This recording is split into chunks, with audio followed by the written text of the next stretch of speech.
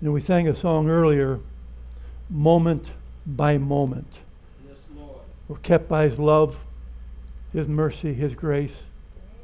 And it's the Holy Spirit who keeps us. The Holy Spirit who guides us.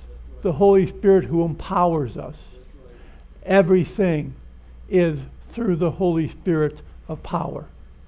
Nothing is of this world, and nothing is of ourselves. It's all from God, and we're blessed by the power of the Holy Spirit in our lives,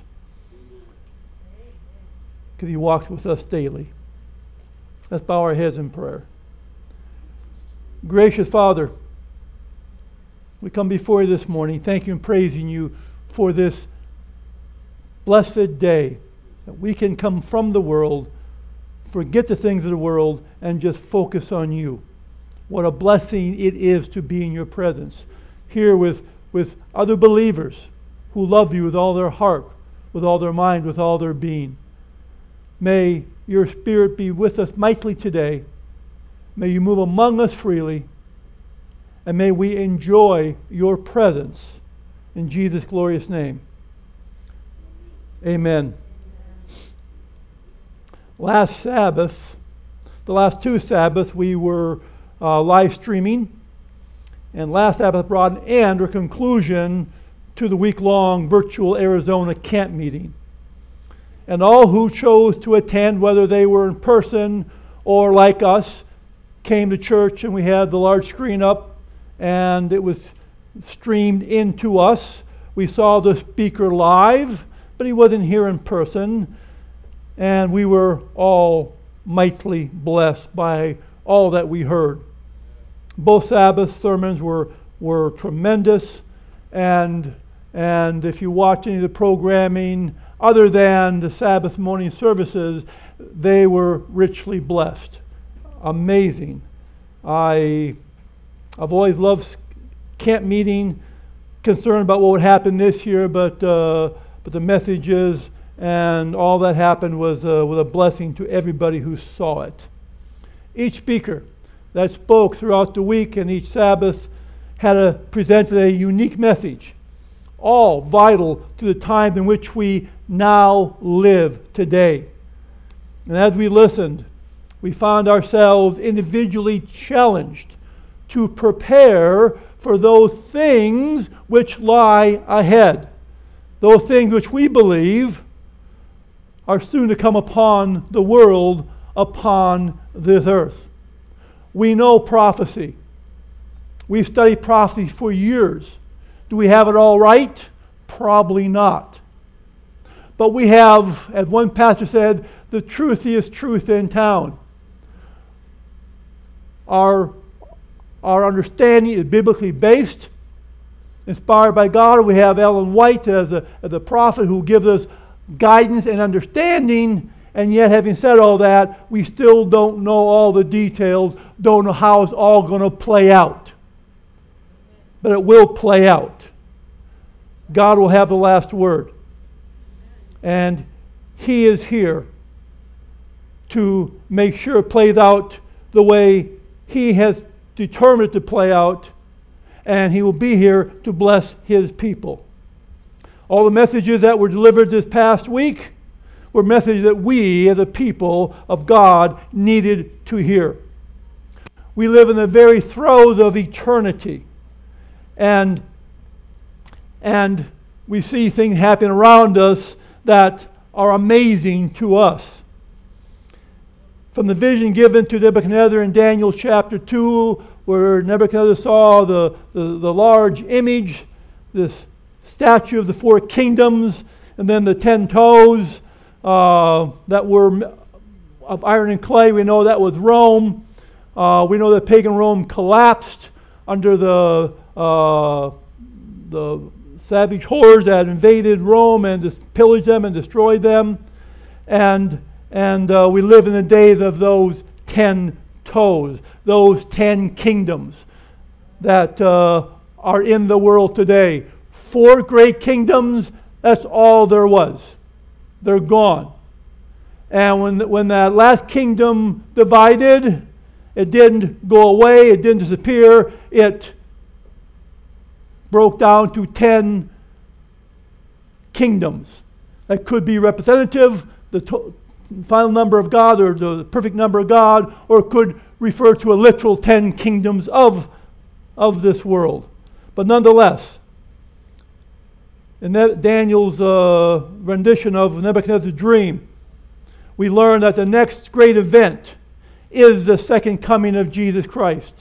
That's the next thing that will happen that has any significance in this world. Much will happen between now and then. Much in the way of trial and tribulation will come our way. We know that. But the next great event is the coming of Jesus Christ in the clouds of heaven. And I hear an amen for that. Praise and glory be to our God.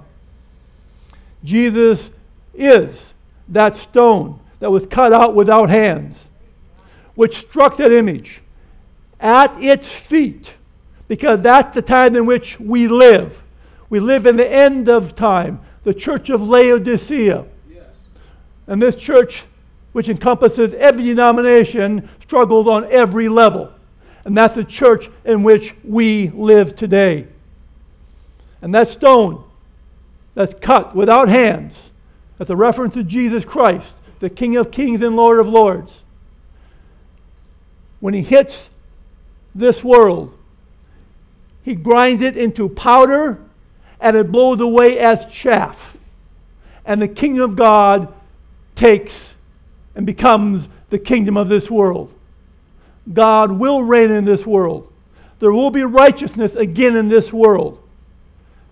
But Jesus' second coming is the last or the next great event that we look forward to in this world.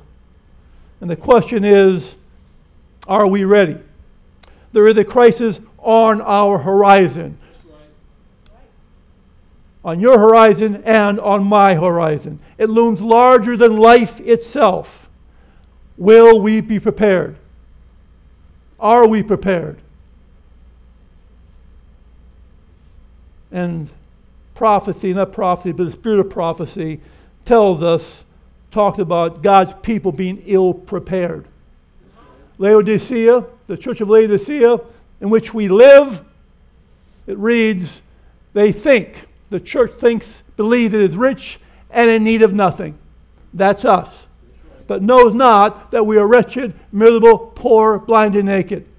We're struggling on every level, and we don't understand our struggles. We don't understand what we're dealing with, and we're coming to a very difficult time in earth history, ill prepared. And God is calling his people, everyone who has called upon his name, who believes in him, who trusts in him, and all those who do not, he's calling us to prepare for the impending conflict.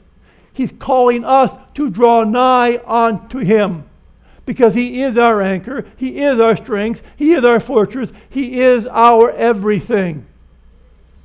1 Corinthians tells us that Jesus became for us our wisdom. He became our sanctification. He became for us our redemption. Everything that we need in this world, of which we have nothing, he is all those things to us. Amen. And the only way for us to receive those is to draw nigh, draw close unto him. Psalms 73, verse 28. Turn there if you will. Psalm 78 and verse 28. I said 23, I'm sorry, 28. It says, but it is good for me, David speaking, to draw near to God. There are many benefits in drawing near to God. Not just a few, many, many, many. I put my trust in Adonai Yahovah, that I may declare all your works. God has blessed us beyond measure, and he simply asks us to praise his name, glorify him, and to tell of his wonderful works, his wonderful testimonies he's done in the past, and he's done for each one of us in our lives today. Right. And if we are alive, If we are breathing and God is not blessing us, then we have a problem. And the problem is us and our connection to God. He said that I may declare all your works. And from Psalm 9 it said, and for those who know your name, and I pray everyone here knows the name of their God, in your name will they put their trust. They put their trust in you. For you, Lord, have not forsaken those who seek you, who draw nigh unto you. That's right. We are told we will seek him and find him when we seek him with all our heart. That's right. We call out to him night and day, in prayer, in supplication, seeking his good and glorious will for us in our lives and in our time of trouble.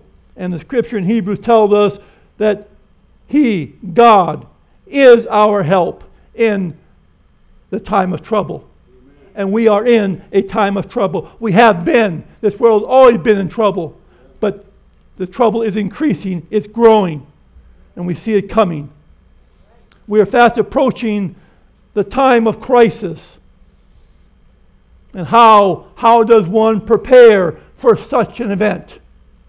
We can be overwhelmed. It can take us out.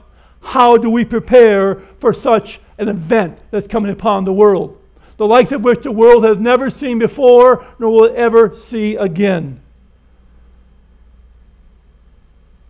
And this morning, we will look to the author and finisher of our faith, Jesus Christ, our Lord and Savior, the one who came, who God sent into the world to bear our sins in his body on a tree because of the great love for us.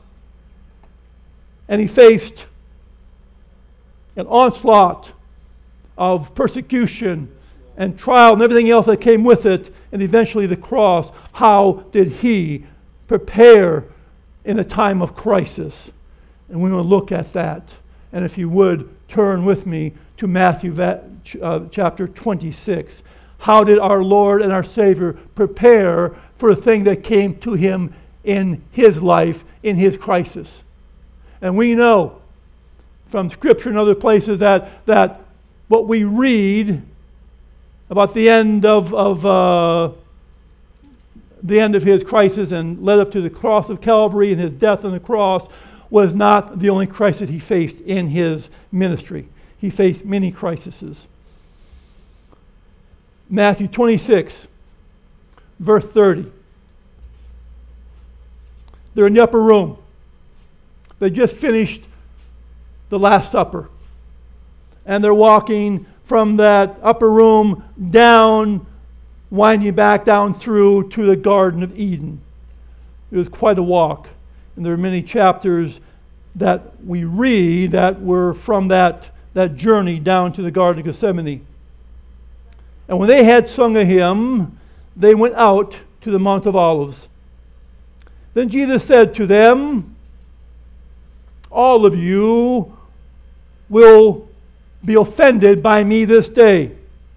The New American Standard reads, and the New King James reads, all of you will be made to stumble because of me this night.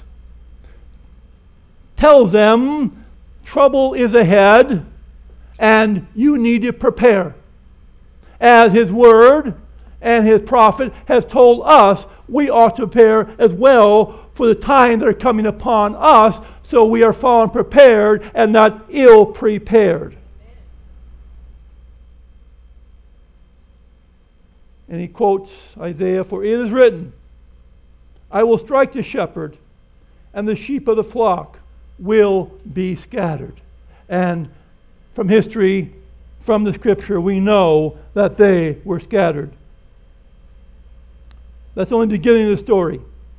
Verse 32 said, but after they had been raised, no, I lost my place here. 32.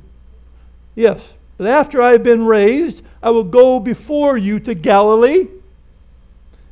And Peter answered and said to him, even if all these are made to stumble, made to be offended because of you, I will never be made to stumble. Pretty bold statement. I wonder how many of us have made statements of the like. I worked with a gentleman who would make statements like that. When the time of trouble comes, not a problem, I'll be ready to suffer. I will take whatever comes without any hesitation. And I pray for him often because I don't know where he stands. I know he loves the Lord, but until things happen, we don't know where we are. Are we right with the Lord?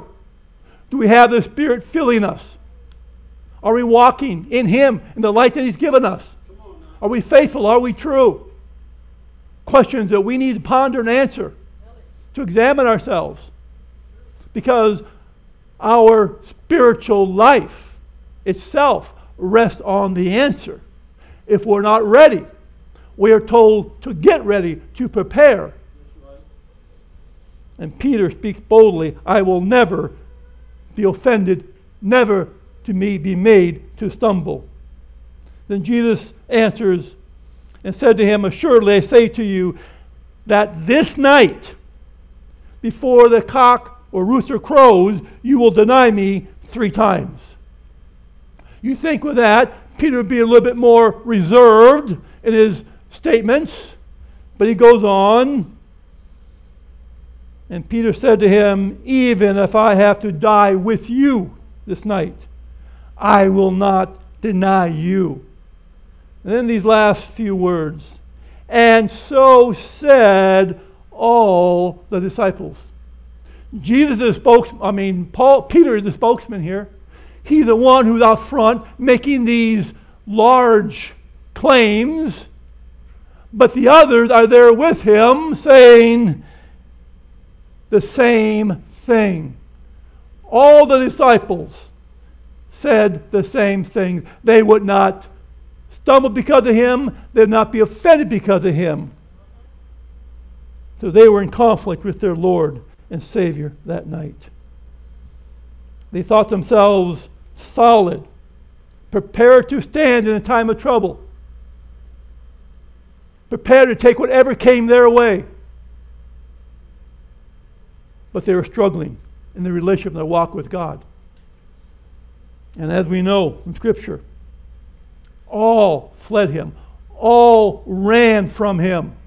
When they saw the cohort tie his hands and him willingly giving his hands out to them, they were perplexed beyond belief and they all fled. They all left him. And like the disciples of old,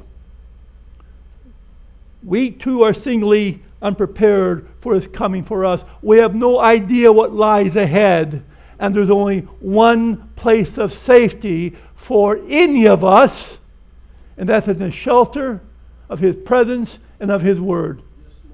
His word is truth. His word is a lamp unto our feet.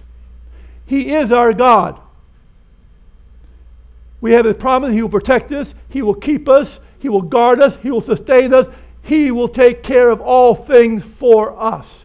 We need not worry about anything, but there's a condition. We must come to know him. We must put our trust in him, not just words, not just the mouth speaking. It must be followed by action. And I remember one time years ago when I was a young man, and that wasn't yesterday, I worked at a place as a crew chief in the steel yard.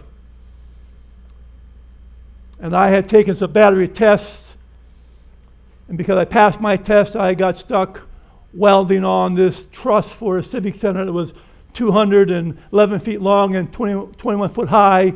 Beams weighed 100 pounds a foot. Some big stuff. I was blessed to work on that. And it was a blessing.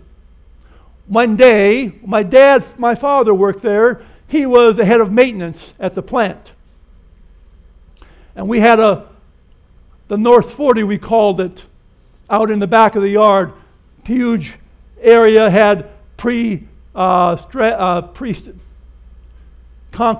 prefabbed It had forms on there where they made trusses for things years earlier, and all these concrete pads were out there. You know, the entire field was covered with them. They were spaced, and we worked on those because they're steel plates embedded in the concrete. We could weld to them, we could attach to them. And we had a couple piece of machinery called heisters. Tractor with a boom on it, and it picked up some pretty heavy loads. We were using those because these beams were heavy, and we're trying to move about 200 feet of beam, 100 pounds a foot, with this machine. And we had a new heister, an old heister, and we had the old heister. And it had stuck. Well, it would get stuck, I should say. They had a lever by which you controlled the winch, and we had inch and a half cable. So it was heavy duty cable. And when you pulled the lever, it engaged the winch, and when you let go, it wouldn't always release. And that cable would continue to pull and stretch. And the gentleman who was in charge of the job made a comment to my father. And my father could be rather forward and say things very, very, very blatantly. And the foreman had just come out. His name was John. And he was talking about the job and asked about this and about these things. And we talked to him. And for instance, we have a problem with the heister. And he said, "Oh, you do?" He looked at my father. He said, "Is there a problem?" And my father said yes. And he started to relate to John all the things that he needed to do with his heister, and that every time he puts this order in, they cut this and they take this off. And he said, "Bottom line, I can't do the work because you keep cutting the work orders." And John was not going to allow this to continue, so he stepped in. And he started cutting my father like I've never seen anybody cut before. I mean, he just kept going, railing at him again and again and again. And he was wrong. And I'm standing there. In fact, I'm on the heister, operating the heister at that time. And I wanted to raise my hand to say, I felt like a school kid, wanted to raise my hand to say something. And I tell you what, that arm was so heavy, there was no picking that hand up. I was struggling. And I listened to this guy go on and on and on, relentlessly go on, railing against my father. And finally, and I don't know what it was, but I got the strength, and I think I raised my hand, and I shouted out at John. And John and I didn't have the best relationship. I was much like him, very confrontational in those days, and I didn't take any guff off of him. But that day I was struggling. And I said, "John, my father's right. This thing, with the pressure we're putting on this winch, could kill somebody if that cable tears. And it's frayed." He looked at me and he said, "All right, do it your way. But if it is not the problem, you will answer to me." Speaking to my father. I've been, and I think all of us have been, in situations where we want to jump in to help somebody or say something, but the doing is not quite as easy as the thinking. The spirit is willing, but the flesh is weak. And I believe that's part of our problem that stems from sin in this world. Jesus had spoken to all disciples many things which must come to pass. He taught them again and again and again.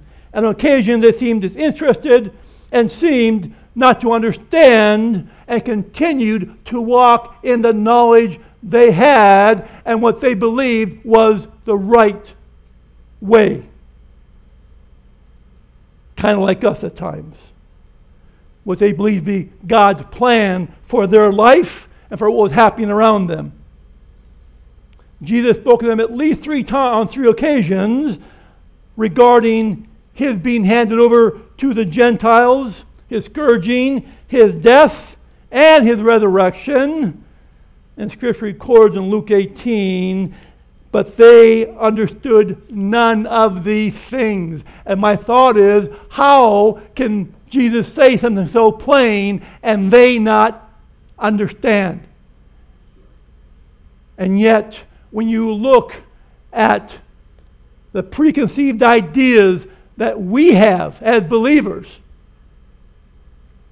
one can understand as you work with people who have understandings different than ours.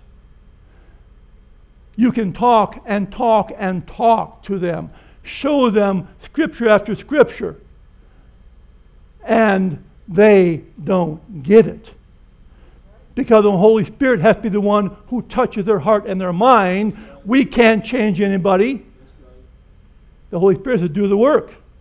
And so they did not understand any of these things that Jesus told them about what was coming. And at least on three occasions in Scripture, he talked to them very plainly. And I would suggest that in our day, today, we find ourselves in much the same problem. We look around our world today, and some don't see it this way. Many others do. We have witnessed the rise of what looks to be the one world power in this coming world, this coming kingdom. We see people choosing sides, and it looks to be God or man, because on man's side, everything looks to be traditions, cultures, the things of mankind, not the things of God. We see the one world government coming into place, into position. We see the proliferation of the Sunday laws on a worldwide scale, not before seen. We see the development of implementation of technology to control the buying and selling. And the technology is already here, and governments in Europe have already implemented it, and our government is talking about implementing it today. And the reality is they can go to your bank account, because it's all electronic these days, and shut your bank account off, and you have nothing to buy or sell with. And we look at the world and we see the governments of the world working to a single objective: control of the masses of people. When I look at these things, it's obvious to me what is happening. I can see the handwriting on the wall. Do I know how it will all end? No. Yes, I do. How the details will work out, I do not know. And it's interesting. We look at the issue of the Sabbath and Sunday laws. I remember reading back 30, 40 years ago, and I remember studying this message.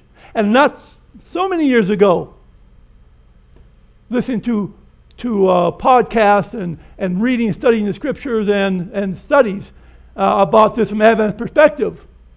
And nobody saw COVID-19 coming. Nobody saw the governments implementing what we have seen in the last year and a half. Nobody saw this coming. We see issues in this world happening and bringing about circumstances we weren't prepared to deal with. And it's like we were looking for the enemy to come from one direction, and yet everything coming from a different direction, being blindsided. And I wonder if we, like the disciples of old, could too have some things wrong that would cause us not to see clearly what God is doing and how He's working things out, and unprepared for the crisis that lies ahead. And there's only one safeguard. And it's not our wisdom, it's not our knowledge, it's not our insight that we can trust or depend on. We can do nothing. We have no strength, no power, and our wisdom is the wisdom of men.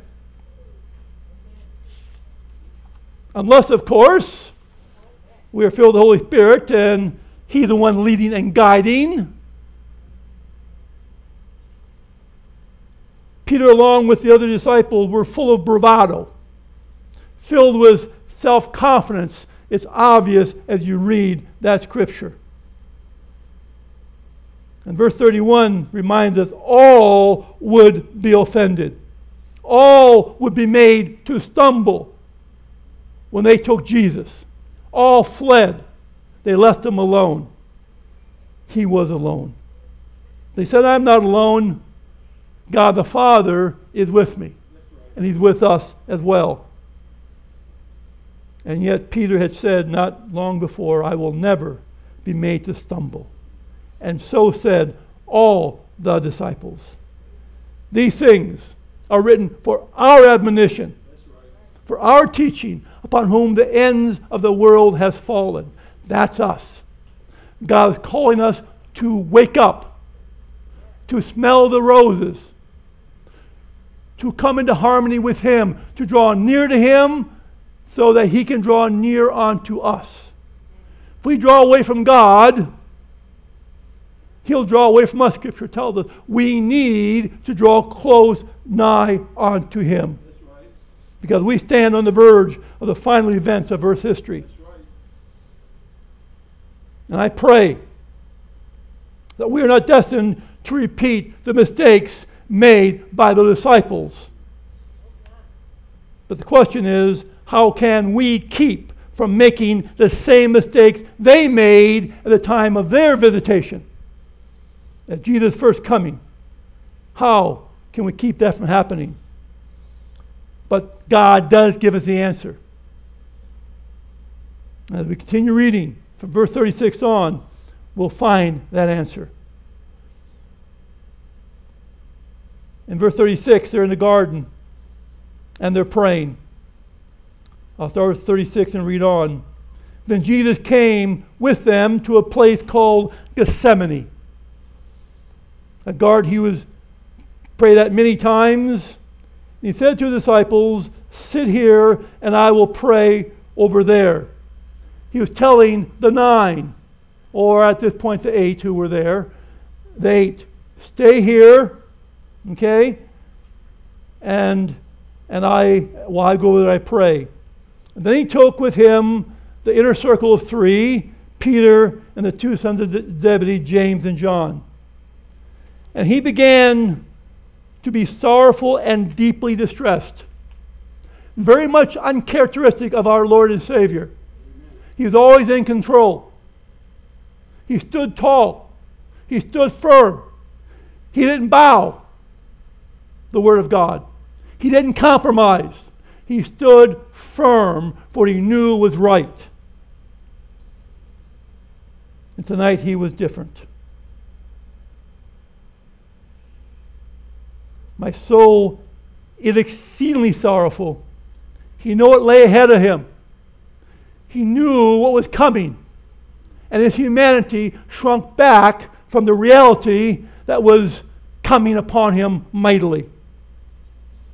Even to death, he says. He's struggling. Then he says to the inner 3, stay here and watch with me. Watch with me, Jesus says. And that means not to fall asleep. Why? Why did Jesus want his disciples to stay awake with him? It was for a purpose. He's struggling. He's not in control like he had been before. Something has him upset. And he's going to the source to try to work things out. And he asked for his disciples to be there with him in his time of trouble. Like any of us, if we're struggling, things are falling apart, and a friend comes to our side, to our aid, we are blessed immeasurably. And that's what Jesus is looking for. But found very little of that. Praise God for the Father who was with him. He wanted his disciples at his side for a purpose. Verse 39 says he went on a little farther and fell on his face and prayed. And Jesus prayed. Wow. Powerful, powerful words. Jesus prayed, saying, "O Father, if it is possible, let this cup pass from me. Nevertheless, not as I will, but as you will." And there we see the conflict of which Jesus is dealing with. But the key here, he went a little bit farther and fell on his face before his God, before the creator of this world, of which he was part, the Ancient of Days, and he says he prayed, fell to his face, prostrate before God, and prayed to his loving Father. Beautiful, beautiful words. And in verse 40, Jesus came to the disciples after he prayed and found them sleeping. And he said to Peter, you might wonder, why Peter? Why did he single Peter out here? Because Peter was the one who would go a step beyond everyone else. All would flee. All would run. But Peter would have a second run at it. He followed them in at a distance, it says. And rather than taking a stand as John did and letting them know who he was and why he was there, became one of the guys, fell in along the fire, just trying to blend in and be one of the folks, not be known as a Nazarene or a Galilean, I should say. He tried to fit in. John stood. Peter fell. We need to be true to our God. Scripture tells us, Romans or Isaiah 6 tells us, if we take a stand, God will keep us standing. John took a stand. They knew who he was, to be a disciple of Jesus. Peter didn't do that. John stood, and Peter didn't. And in verse 41, Jesus gives us the ultimate key to victory in every situation, for every age. That's right. He says, watch and pray. Watch. Stand at my side. Confess me as Lord and God. And pray. Pray without ceasing. Pray like you've never prayed before. And Jesus knew what was coming upon the disciples and upon Peter. He knew that this night their life would end as they knew it. And it did. Because 2 days, 3 days later, where were they at? In the upper room, the Bible says, locked away for fear of the Jews. They got the leader, and now they're coming for us. John took a stand, and he stood. Peter didn't take a stand for right, and he didn't stand. Watch and pray. And you know, when it comes right down to it, that's all any of us can do. How much control do we have in this world? We do believe if we're in control, things will be better. Whether our household or the president or world leaders. If we're in charge, things will be much better.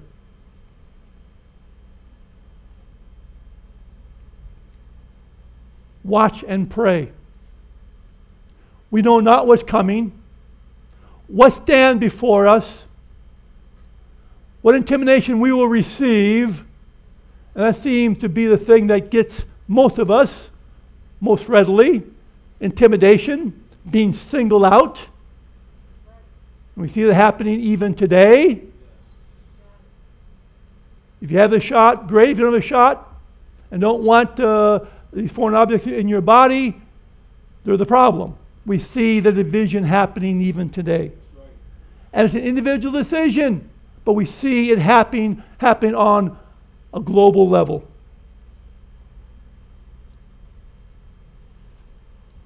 through prayer.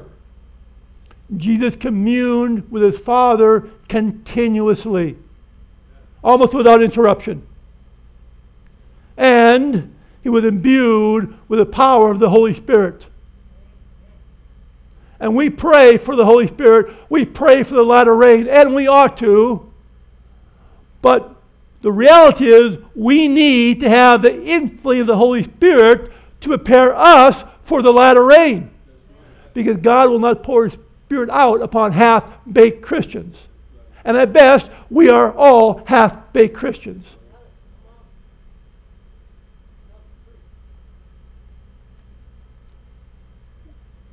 We talk about commitment. When we are committed, who controls that commitment? We do. I choose how committed I am.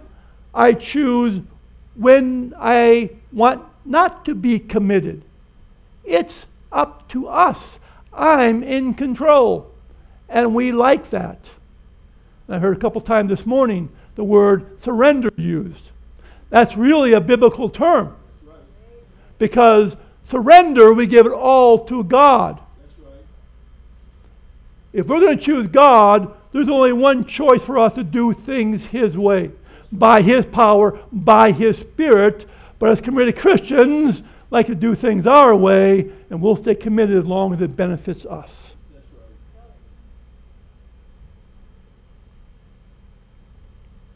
Jesus spent constant hours in prayer with his Father. He knew his Father well. He knew his voice well. And because of his relationship with his Father, he was imbued with the Holy Spirit. As we can be. As we are to be, because Jesus promised us the Holy Spirit to be with us. How long? Always. Never to leave us, never to forsake us. Acts chapter 10. Acts chapter 10, verse 38. It says, God anointed Jesus of Nazareth with the Holy Spirit and with power. That's what we need. We need to be in prayer for that Spirit, for that power, to work transformation in our lives, to free us from the bondage we may be under, and comfortably so maybe. There's bondage in this world that we may submit to, but it's still bondage. I was praying this week. Listened to Goya last weekend. Powerful sermons. I've heard them before, but powerful sermons. And I said, Lord, I'm in bondage to things in this world. I am. All of us are. And I ask you to come into my life, to work a work I cannot do, and to free me from these bondage. That my Bible says that Jesus came to set the captives free. And praise be to God. He's heard my prayer this week, and he's freed me from some of these bondages. Still have a way to go. But he is true to his word. He anointed Jesus of Nazareth with the Holy Spirit and with power. And he went about doing good, healing all who were oppressed by the devil, for God was with him. How do we know God's with us?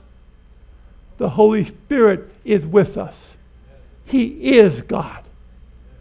He fills us. He renews us. He refreshes us.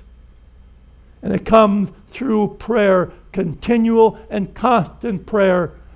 Paul tells us, admonishes us to pray continuously, pray without ceasing, pray with persevering, pray, pray, pray.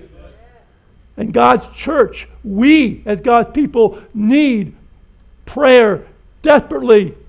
We need the Holy Spirit to lead us in prayer. You've seen a situation when you're praying and you're stumbling because you don't know what to pray. I've been there, and asking the Spirit to come in and guide my prayers. And the Bible says he will do that. We need the Holy Spirit. We need him in our lives today. He's evidence that God is with us. And because he's with us, we'll do mighty things. And Jesus says greater things than I have done, you will do. We need the Holy Spirit. He comes through prayer, by invitation. The enemy comes in like a storm. He doesn't ask. He comes uninvited, but he comes. And he forces his way in. Doesn't care how he gets in. He wants in, and he wants control.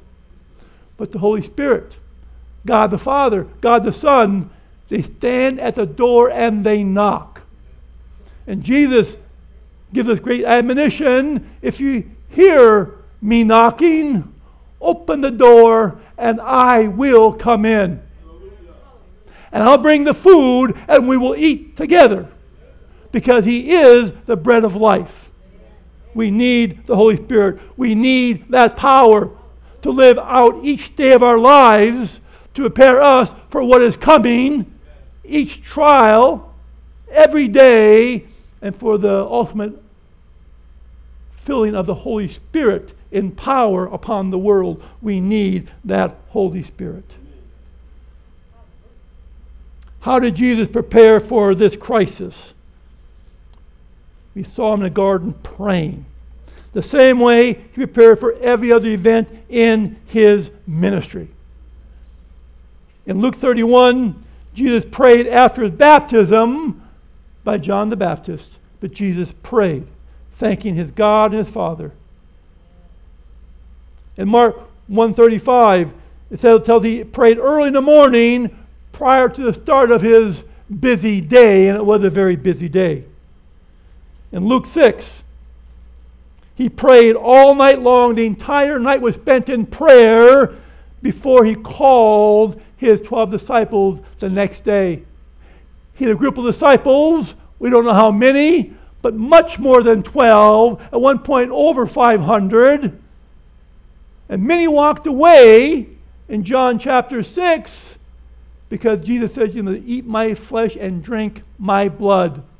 And they said, this is a hard saying, who can understand it? And they walked. They walked.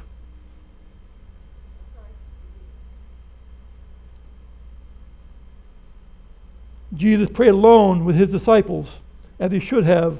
Luke chapter 9. I wonder how much time we spend in prayer. I was reading about Spurgeon, the great preacher. Wasn't an Adventist, but nonetheless a great preacher. Marvelous works. And it was his custom, his reality, he would be talking to somebody and just go into prayer. Prayer was so natural to him that it oozed out of him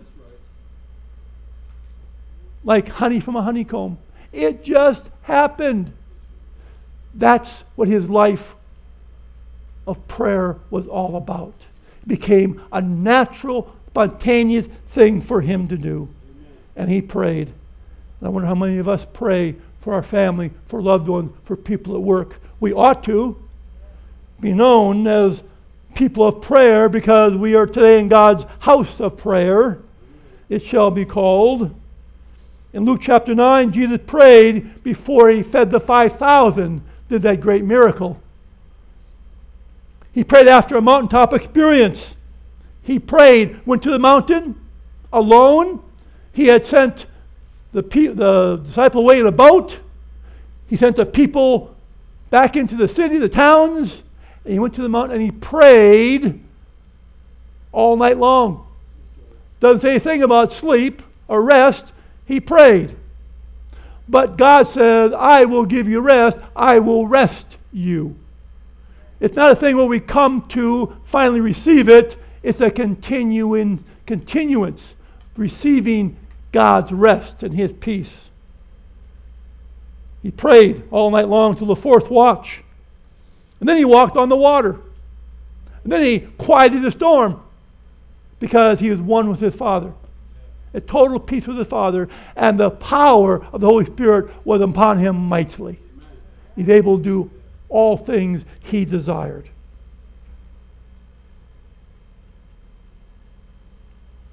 At the tomb of Lazarus, he prayed aloud for those around him to hear before he raised and called Lazarus from the grave. He prayed.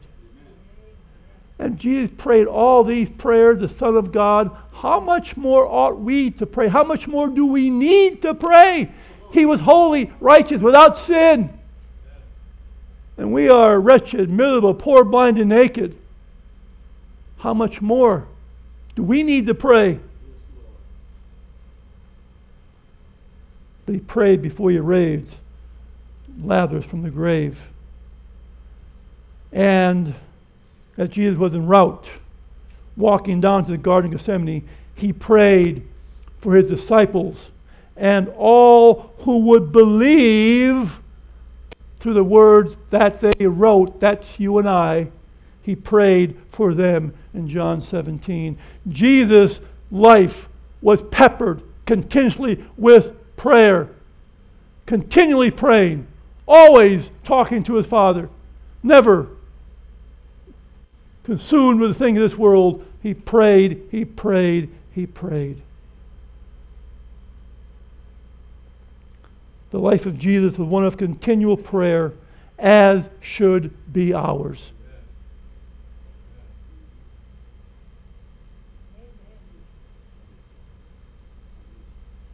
And Scripture reminds us that we have not because we ask not. Scripture says, ask and ye shall receive. Seek and ye shall find. Knock and it shall be opened unto you. Ask, ask, ask. You want the Holy Spirit? You've got it. Ask. You need strength to overcome a bondage or a sin in your life? Ask. It'll be given to you. Nothing good will God withhold from his people. Nothing, nothing, nothing. He said, ask, and it shall be given. Luke 11:13 reads, if you then, being evil, know how to give good gifts to your children, all of this do, how much more will your Heavenly Father, our loving God, give you the Holy Spirit to those who ask him? You have not because you ask not. We have not because we ask not. This morning, Martial had a group of people here praying for the Holy Spirit. I invite all of you to be here Sunday morning, 8 o'clock. I'm sorry, what did I say? Oh, okay. Get my days right. Every Sabbath at 8 a.m. Get me here in the sanctuary. It's early. I know I didn't make it this morning. To pray for the Holy Spirit. Every one of us need desperately the Holy Spirit. We need him in our walk in this world of sin, because we can do nothing. He can do all things. And these temples were made for the Holy Spirit to dwell in. So it's fitting that we come together and pray and ask God to fill each one of us and to draw us ever closer to him and give us power to overcome those things in our life that we now lack and can't deal with. Pray. Goya, who spoke last Sabbath, said that was the key, prayer was the key to his success in his church. Been dead for years and years and years. His members wouldn't even talk to him. But he prayed. Started meeting with them. And change came about that church. We need God's power to change our lives, to prepare us to talk to the world and tell them that there's a Savior out there who loves them. They don't have to live the way of the world. They can live God's way and be blessed mightily. And if you're walking with God every day, if you're filled with the Spirit, you have testimony after testimony after testimony to share with all those that you meet every moment of every day. So I invite you all who can make it, 8 o'clock, Sabbath morning, praying for the outpouring of the Holy Spirit for each individually, and for our church members and for our church, all God's people. And the Holy Spirit is the only means of our preparation in this world of sin, the only means we have available to us. Every trial that comes our way, every tribulation that we will face, including a time of trouble, He is our preparation. He is our rock, our salvation, and it's Him in us that will make these things happen and prepare us to stand in these last days. We've been blessed with every spiritual blessing in the heavenlies in Christ Jesus. And that includes the Holy Spirit of promise. Every provision for our victory has already been made and secured. Scripture says to ask. And my plea to you this morning, will you go to God? Will you ask Him to come in? Will you ask Him to bring change into your life? Because none of us are living lives that bring glory to God or bring the glory to God that we ought to be. Wherever we are in life, wherever our walk with God is, tomorrow that can be a deeper, richer, more fuller surrender and bring more glory to God. It doesn't matter how much you love God today, by His grace, you can love Him more tomorrow than today, and more the day after than tomorrow. God had an endless, exhaustless amount of provision for us, and we live like spiritual paupers in many ways, many respects. God calls us to these things. He calls us to prayer. He wants His Holy Spirit in us to lead us and to guide us in this world of sin, to work our way through these landmines, through the chasm that we face, the valleys. He wants to lead us and guide us. Right. He said, if you ask, I will come in with the Spirit and with power. And that's the only way the Spirit comes. The only way it comes is with power. Right. So I invite each one of you today to please, please, please spend time with God in prayer. Right. And invite Him in. Ask for that Spirit that we need desperately. Right. Because He is life. Without Him and His connection to life, we are nothing. Right. And we'll dry up and blow away like the dust of the ground. Right. And remember Sabbath morning at 8 o'clock. Down here by the organ, in front, meeting for prayer. And we appreciate anyone who is interested to come and pray. Bow your heads with me. Gracious Father, we are in great need of your mercy and your grace and your blessings. And we call upon you, Father, to open our hearts and our minds to your word, to look at the words that you have given us and the admonition we have from you. And put in our hearts your Holy Spirit and bring change and transformation to us who desperately need that, and all of us do. None of us is exempt. For a time of trouble is coming, such as we have never seen before in this world. And our hearts need to be prepared for that time of trouble and prepared for your outpouring of the Holy Spirit, the latter rain. We need you to prepare us because we are not able to do anything of ourselves. And so we come to you, Father, and ask you to be gracious and merciful to us, to pour out your Spirit upon us mightily, that you would cause us to ask that we may receive without measure your Spirit, and that He might work mightily in us and through us and in the world and in the church to bring many who do not know you to a saving knowledge of the truth and be a blessing to those who do walk with you and are struggling in this world of sin. We thank you, Father, and praise you. and lift up our great need before you, the King of Kings and Lord of Lords, and know you've already prepared provision for us to receive what you have for us, your Spirit. But we need a desire to ask, to receive, and to live according to the grace that you've so abundantly bestowed upon us. As a church, denomination, and in our world, Father, you've blessed this world mightily. You've blessed this country. And I pray for your continued blessings upon each one. In Jesus' name, we ask it. Amen.